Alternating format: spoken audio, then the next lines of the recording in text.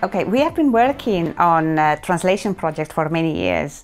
During these years, we've come across quite a few challenges. I think today I would like to really expand a little more in the challenges specifically related to the source text. So as account managers, we receive pieces of documents that need to be translated, and that is obviously the source text, and then over it comes to you. Yeah, it's a really hot topic for us at the minute. The translators are working with the source content, so the quality of that source can have sometimes an unexpected impact on the translation.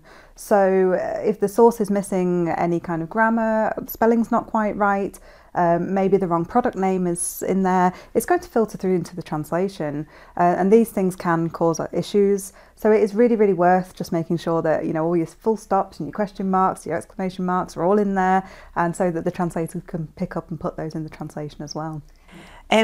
How can we ensure that these problems are picked up? So, just before they are actually translated, how can we ensure that the source content is right before it goes translated? Yeah, it's actually really difficult in our side of things to do that, because often we receive the source content on the word of the client, that this content is ready to go. We would always recommend proofreading your source before it comes to us. If something's obvious, then a project manager or a translator will flag that and say, hey, we're having some difficulties translating this, could you have another look? Or if you're not sure, we do actually quite often have clients who come and say, hey, we're not really sure on the quality of this and how well it will translate. There's loads of services. You can have your source reviewed. There's in-language research available out there to help you as well. And there's services such as transcreation and copywriting that we'll touch on later. Okay. Yes, talking of that, we work in a very international environment. That's our day-to-day.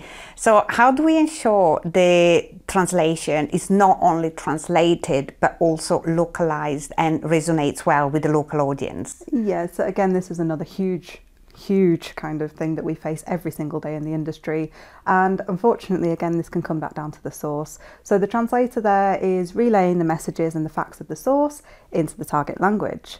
So quite often we're finding that the source content is written for either a very global market or a very Western market. So when you're then trying to translate that into Arabic or Chinese or Russian, it doesn't sound very culturally appropriate, and that's not necessarily down to the translator, but what is in the source. They're relaying those facts and those messages in the best way that they can. So, if you're having a source content that needs to be culturally appropriate, we would recommend that you either edit your source or that you request a more creative service such as transcreation or copywriting, or even that you have an in-country editor have a look at that copy afterwards and just make those tweaks. So you talked a little bit about transcreation. So what are the main difference between just a straightforward translation and a transcreation? So transcreation came in as a kind of industry hybrid before actually going onto a copywriting stage. So transcreation literally is just giving a translator more creative freedom to make those tweaks, but it does need to be guided. So as a client, if you know you've got a source copy that needs to be more culturally relevant for your target market, you would give us a brief and some guidance about what it is that you want changing. So it could be the currency or the date format, it could be something broader, such as you're referring to local landmarks and actually you want to make it a Japanese local landmark, and then they can make those changes accordingly. They're not going to make huge changes, they're not going to rewrite their content, but those cultural things can make all the difference about making your content resonate with the market. So, the issues that we've just spoken about, are they relevant to the translation process, and how is the content actually processed by the translators? Yeah, it can be a little bit. So, the fact of the matter is we use industry standard tools. They're called CAT tools, computer assisted translation. And although they add a lot of benefits because you have the translation memories and the term bases for glossary terms, and they're great, but they break down the content segment by segment. So if it's not obvious that grammar is missing, it might not be flagged. Whereas if something sounds awkward, then the translator might ask that question and give you the opportunity to advise.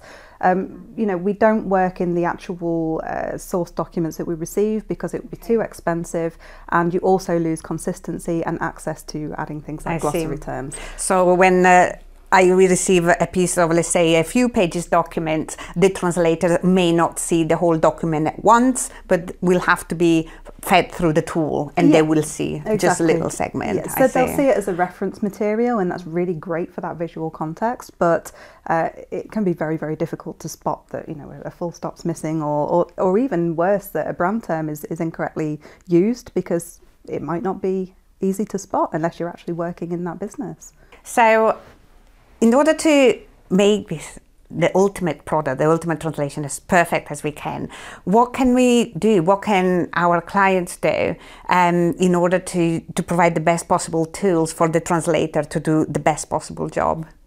So other than what we've already touched on about making sure your source is correct, one of the things we're quite often missing is context.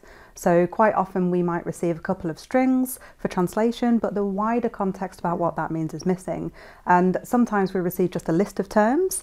And again, the translator can look at that and they have to make their best judgment sometimes. So if you have any visual context, or, you know, just wider paragraph or a related white paper or something like that, that gives a bit more information, that's always really perfect. We send that on for reference. Very good. Thank you. That's always good to keep in mind.